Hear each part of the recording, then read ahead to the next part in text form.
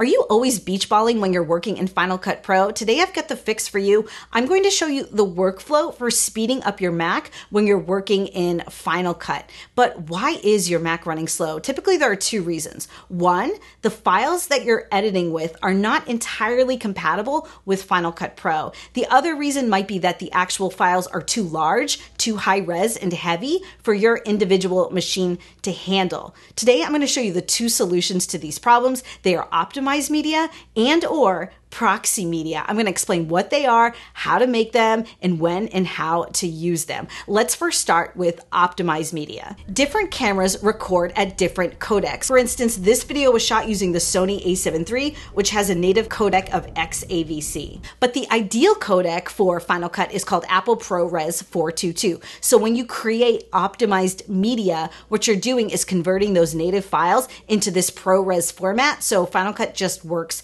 smoother. But what about proxy files? Proxies are actually lower resolution copies of your original media. So these are files that are lower res and therefore lighter and easier for your Mac to handle. But how do we create these other file types? Let me show you. Here is the media import window in Final Cut. And on the right side of the screen here, you'll see this option here that says transcode. Let's select our first clip, and I'm going to enable creating optimized media and creating proxy media. Now with the proxy media, you have some options here. You can choose a ProRes proxy. I'm going to leave that enabled. And then we can also choose our frame size. So we can have our video clips be the same dimensions as the original files, 50% scale, 25% scale, or all the way down to 12.5% scale. Obviously, the more struggle your machine is having, the lower the scale you want to be for your proxies. I'm going to leave this at 25%, and let's import the selected. But what if you didn't take the step upon import and you realize later that you're struggling in Final Cut? Super easy. I'm going to import another clip. This time I'm not going to create optimized or proxy media. And now when I select that clip in my browser, if I right click, I have the transcode media option, and then I'm going to get those same options in a pop-up window again. And if I open up my background tasks, you could see the progress of the transcode and analysis of this clip. But here's something you really need to know about this process. These clips that we're creating are in addition to your original video files. So I'm going to show you something, but I don't recommend you do what I'm about to do, okay? This is just for demonstration purposes only.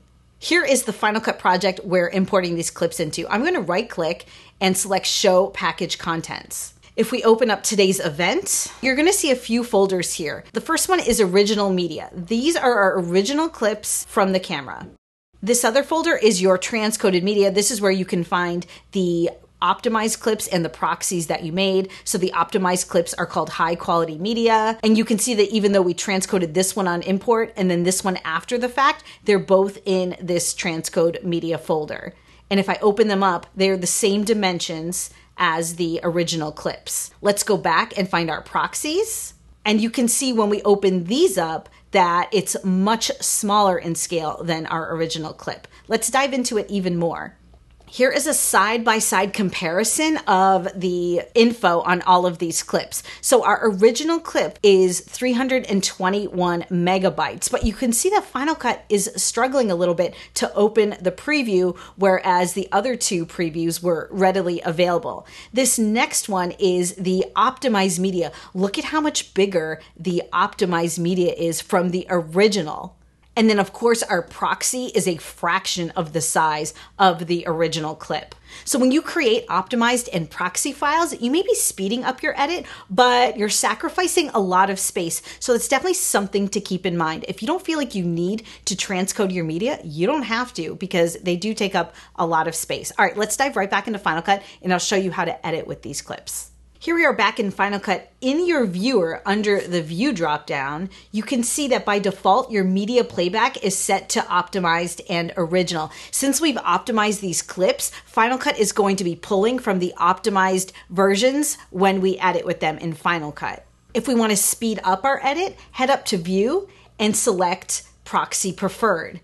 Now you can clearly see in my viewer that the quality of the video has been greatly diminished. But these proxies come in super handy when your Mac is running really slow here in Final Cut, particularly if you're doing a multicam edit. And if you don't know what multicam editing is, I will link to a very popular video I have down below that covers that entirely. So multicam editing is a great example of when proxies are your best friend. But you want to make sure that you set your media playback settings back to optimized original before you color correct or before you export. And then there's one more step you're going to want to take once you've wrapped up this project entirely. If you're archiving this Final Cut library and you want to save space, you need to do this. Select the library in your sidebar, head up to File, and select Delete Generated Library Files. And it's going to ask you what library files you want to delete. You want to delete the render files and the optimized and proxy media. This will greatly reduce the size of your Final Cut library so you can save space when you archive the project and maybe like upload it to Dropbox.